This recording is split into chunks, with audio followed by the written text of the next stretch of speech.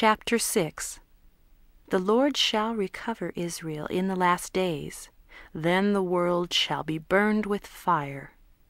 Men must follow Christ to avoid the lake of fire and brimstone.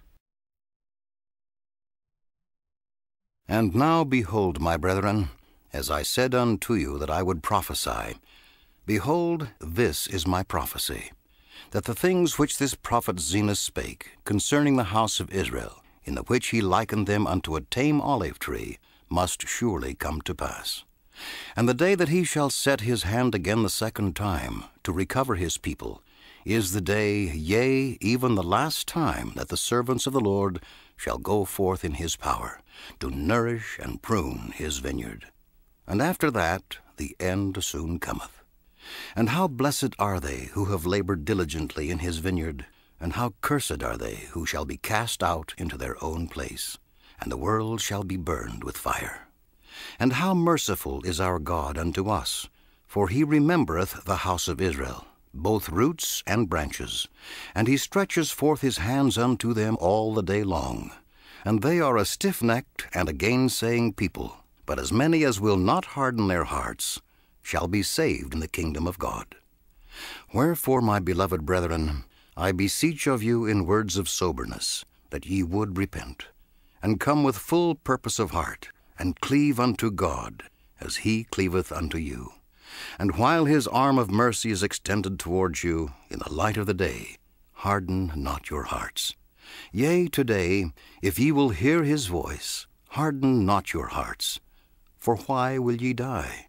For behold, after ye have been nourished by the good word of God all the day long, will ye bring forth evil fruit, that ye must be hewn down and cast into the fire? Behold, will ye reject these words? Will ye reject the words of the prophets?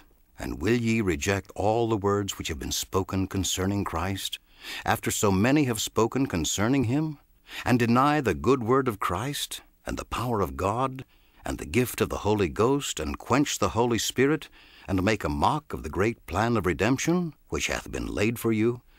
Know ye not that if ye will do these things, that the power of the redemption and the resurrection which is in Christ will bring you to stand with shame and awful guilt before the bar of God?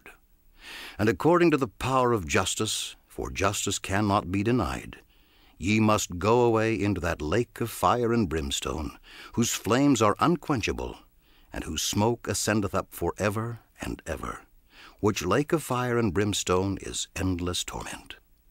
O then, my beloved brethren, repent ye, and enter in at the strait gate, and continue in the way which is narrow, until ye shall obtain eternal life. O be wise. What can I say more? Finally, I bid you farewell, until I shall meet you before the pleasing bar of God, which bar striketh the wicked with awful dread and fear. Amen.